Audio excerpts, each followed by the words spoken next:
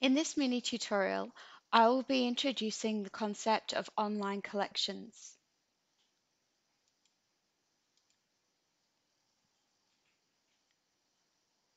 First up, some terminology. You'll hear online collections referred to variously as digital collections, online collections, or electronic collections. Are they actually all the same? When we use words like electronic and digital, we may in fact be referring to collections that include equipment needed to access digital files or resources, as well as collections that are available primarily online. In this mini lecture, we'll be focusing primarily on online materials. These are materials that exist on the World Wide Web or can otherwise be found on digital networks. Aside from naming the collection, our second consideration for online collections is whether or not we're including within our scope collection items that might be freely available on the web in addition to or instead of collection items that might be purchased. Increasingly, we're seeing online collection management as incorporating far more curation, with freely available web resources being identified, evaluated, and selected, then catalogued or linked within the library's catalogue. Online collection management is therefore a little different from physical collection management because of access to a wide range of resources that the library doesn't necessarily need to purchase. The librarian's role then is to curate a collection that is relevant for our user groups, which meets the collection development policy of the library. Let's look at various types of online collections. These collections are informed and formed by the style of library and the type of users that are accessing this library collection. In an academic library context, resources in the online collections tend to be focused on supporting learning and research. This might include full text aggregated databases, as well as indexing and abstracting databases which don't contain full text, ePrints, which is usually the institutional repository, freely available online resources, for example, a link to the Australian Bureau of Statistics site, and ebooks in both a mixture of online accessible ebooks and downloadable ebooks. In the public library, the context of the collection is a little bit different. Public libraries tend to focus on supporting the leisure and lifelong learning needs of their users. For this reason, the public library online collection tends to include full-text aggregated databases. Consumer information is the focus for the full-text aggregated databases that public libraries are subscribed to.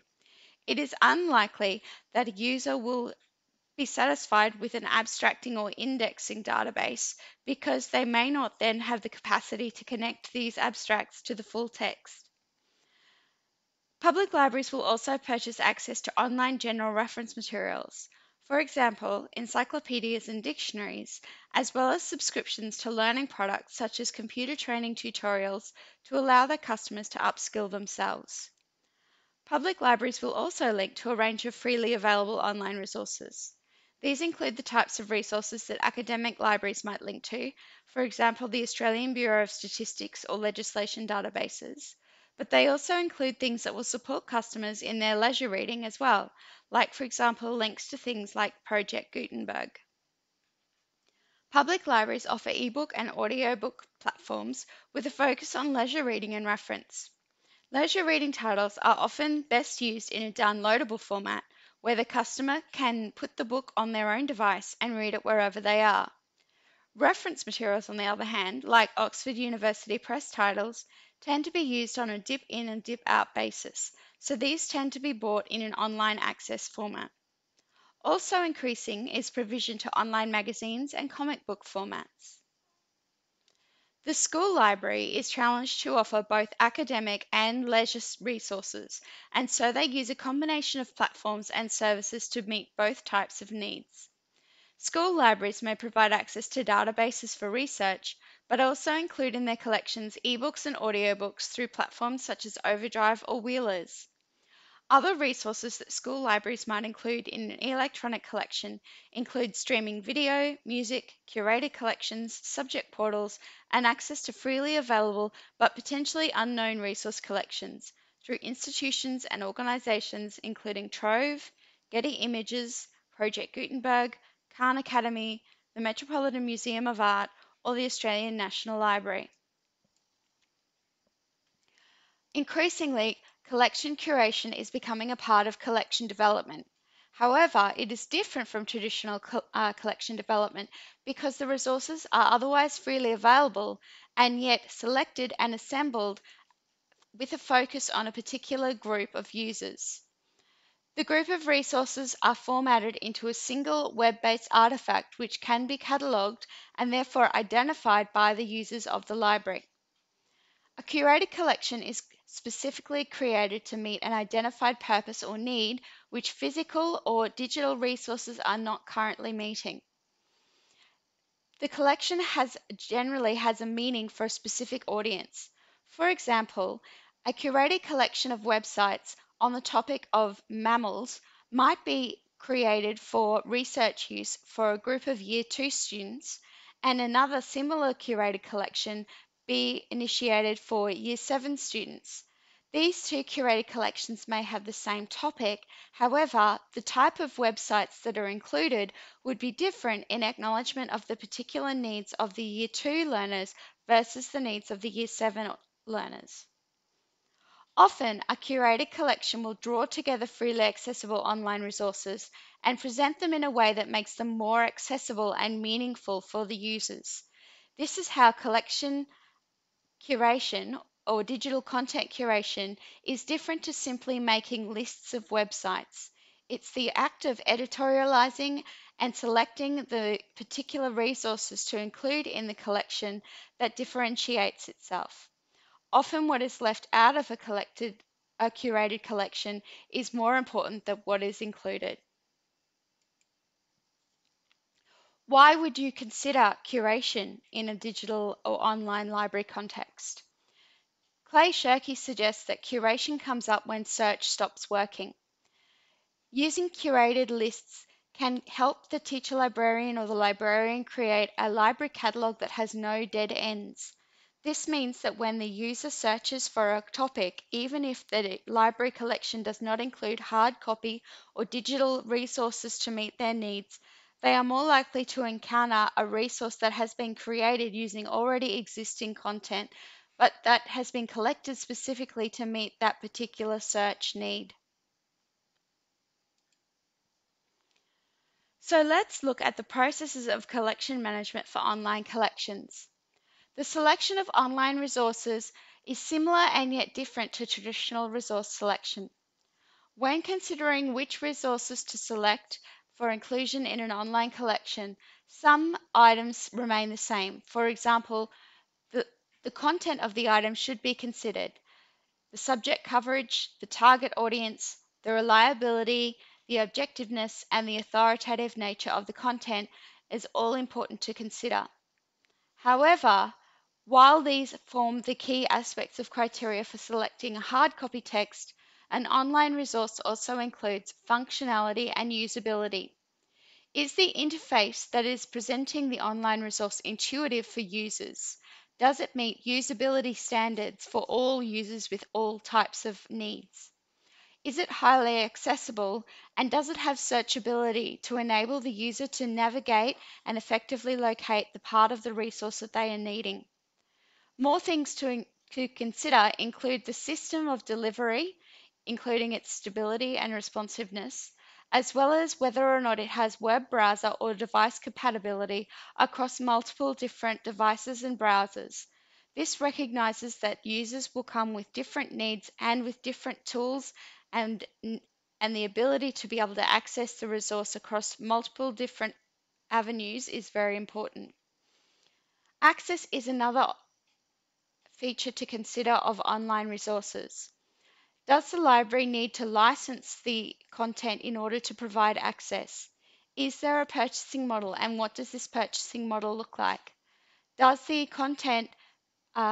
content available for free, or is it offered on a freemium process? And if it is freemium, what are the limitations on the free version, and what are the expenses related to the freemium version, or the version that you need to pay for after the base free model has been exploited?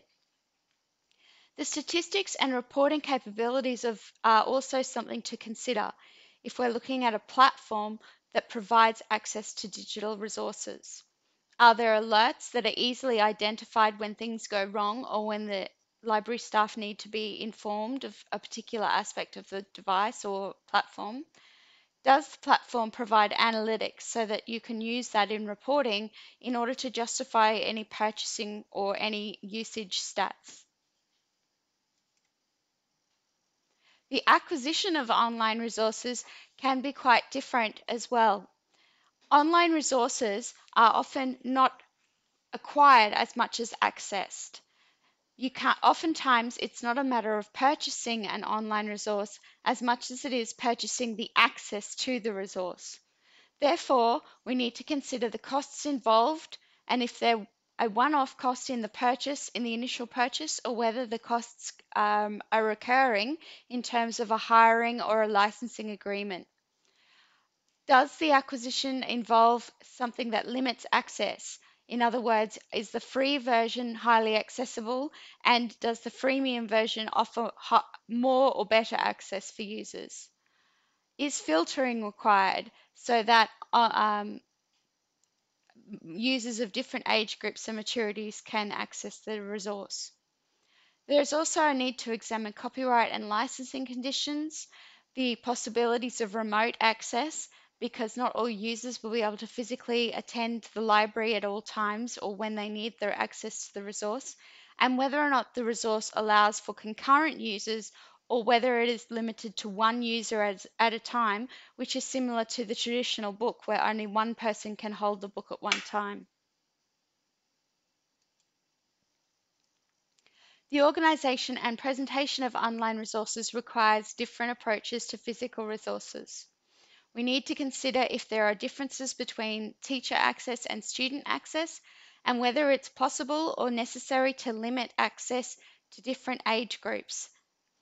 It's also important to examine the ease of use, including whether or not users require a device to access the material, whether there is remote access, whether material is available online or offline. This is particularly important if you're working in an environment where many users do not have online access once they've left the school or library grounds. We also need to consider the students' needs. Are there visual supports, audible aspects so that students can listen rather than read? Is the resource highly text-based? A highly text-based resource will not be useful for early years students who've yet to learn how to read, whereas a visual resource might be more suited to these students and assisting them to navigate to where they want to go. It also depends upon the content. A highly text-based resource that describes art or visual media is probably less useful than a visual resource for this content. Another thing to consider is the use of passwords or the requirement for students or users to log in. While this is often considered standard for adult users, it's often challenging to manage and organize passwords and logins for students, particularly if they can't reissue themselves with a password if they get themselves locked out, or reissue themselves with a login if they forget their username or password. The discoverability of online resources is a key challenge. Online resources aren't physically visible, and therefore it is easy for them to become forgotten, out of sight, out of mind. There are several ways that you can redress this issue. Including links in the catalogue creates a catalogue with no dead ends. It's important that ebooks and audiobooks, when not visible physically, are able to be searched for easily within the catalogue so that users can find the item that they're looking for even if they physically can't see it. Using posters, bookmarks, and signs or other physical promotion of digital resources is a creative and important way to promote the discoverability of online resources. Consider using social media as well to promote resources where your users are at, so that if they are already in a particular digital or online space, they then may encounter your resources serendipitously. To learn more about social media and the school library, consider watching the slide share on the link on this slide.